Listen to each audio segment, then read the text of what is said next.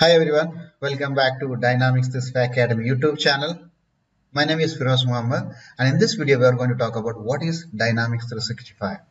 Now you might have heard about CRM and ERP. CRM means Customer Relationship Management and ERP is Enterprise Resource Planning. In a CRM application suite, we will have applications such as sales, customer service, marketing, field service, and etc. And the ERP will have applications such as production, manufacturing, retail, commerce, etc. Now, Microsoft launched Dynamics 365 back in November 2016, that is 6 years back, and they combined both CRM and ERP application suites into one. Now, within Dynamics 365, we have both CRM and ERP application suite. That's what we are going to understand now. Now, prior to 2016, Microsoft had 5 ERP application and 1 CRM application. We had ERP applications such as Dynamics AX, Dynamics Navision, Dynamics GP, Solomon C5, and etc. And 1 CRM application, that is Dynamics CRM. Now, Microsoft combined both this CRM and ERP application suites into one big giant application suite that is known as Dynamics 365. Now, within Dynamics 365, we have CRM application suite that is known as Dynamics 365 Customer Engagement, and we have 2 ERP application suite. One is called Dynamics 365 Finance and Operation or FNO. Other one is Dynamics 365 Business Central or Dynamics 365 BC. Now, Dynamics 365 BC is the upgraded version of Dynamics Navision. FNO is the upgraded version of Dynamics AX. Now, other ERPs such as Dynamics C5, Solomon, and GP are not yet migrated into Dynamics 365. But in sooner or later, they're also going to be added to Dynamics 365. Having said that, in Dynamics 365, we have customer engagement application that includes 5 applications such as sales, customer service, marketing, field service, and project service automation. That is the customer engagement. That is a new name of Dynamics CRM.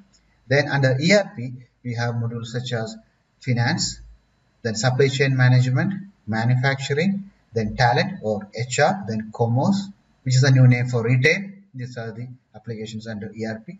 And in the Business Central also, we have modules very similar to that of F&O. Now this picture explains it all. On the left hand side, we have CRM application, which I just explained, sales, marketing, customer service, field service, project service automation. On the right hand side, we have applications such as finance, supply chain management, commerce, and talent. We are expecting more application on the right hand side on the ERP domain. Now, when it comes to customer engagement or CRM, we have the marketing module. With the help of marketing, you can broadcast the message about your brand or your organization in your existing as well as to the new customers. So you can talk about what is your brand all about, what you care about, and also your new product and services, so that you can get a better brand image and as well as you can sell to your new customers. That's what marketing module will help you. You can set up marketing campaign, you can run them, you can just calculate the ROI of your marketing campaign end to end.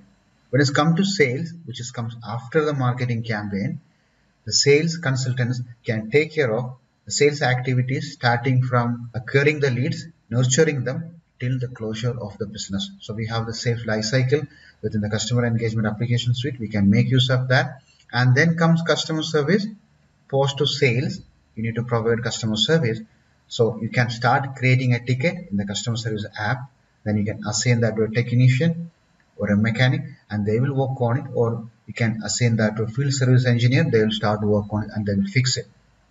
Now, field service module is an extension of your customer service module, which includes you are assigning a ticket or converting into a work order, assigned to a field service engineer, and that person will go to the client location and fix the issue.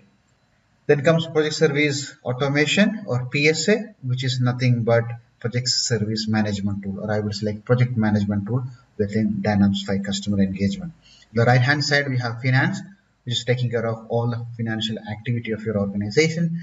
Supply chain management for those organizations who can manage their supply chain activities end to end with the help of this application.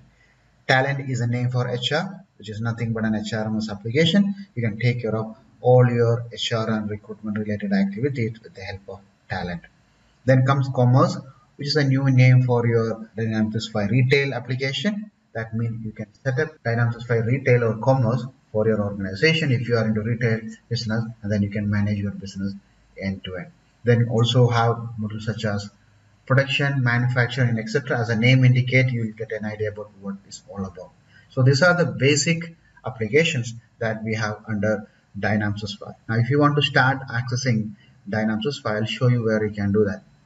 So if you want to start accessing Dynamics 365, simply search for Dynamics 365 on Google. So that will take you to this particular website. So here on this site, you will be able to find a set of products, dynamics.microsoft.com, that's the URL. So we have applications such as sales, customer service, field service, marketing, and then we have commerce, connected spaces, fraud protection, so many things, finance, human resources, then we have business central, customer service, supply chain management, guides, project operations, etc. So if you're someone who's extremely new, this might confuse you because there are hell lot of applications on here, and which one is connected to what, you don't get any idea. But like we already explained, we have CRM application, then we have two ERP application within Dynamics 365, and under CRM we have applications such as sales, customer service, marketing, field service, project service automation, and marketing. Under ERP we have modules such as commerce and project operation, finance, business central, supply chain management, and etc. This is what we have. So you got a basic idea about what Dynamics 365 and what all the application included in that. And then you can start creating a trial. For example, you can go to sales, and then you have an option of creating a trial from here. You have an option of creating a trial. That trial will be available for you for 30 days. You can enter your email address and you can click on start your trial.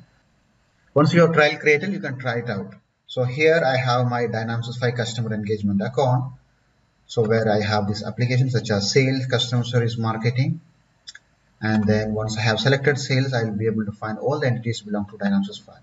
So I'm talking about Dynamics 365 customer engagement, finance and operation, and other modules in very detail in other videos in our YouTube channel. So I would highly recommend you to check out the videos in our YouTube channel if you want to learn more about Dynamics 365. Also, we have video courses on customer engagement and Power App on dynamics365academy.com. I hope this video is helpful to you. Also, don't forget to like, share, and subscribe our YouTube channel. Have a nice day.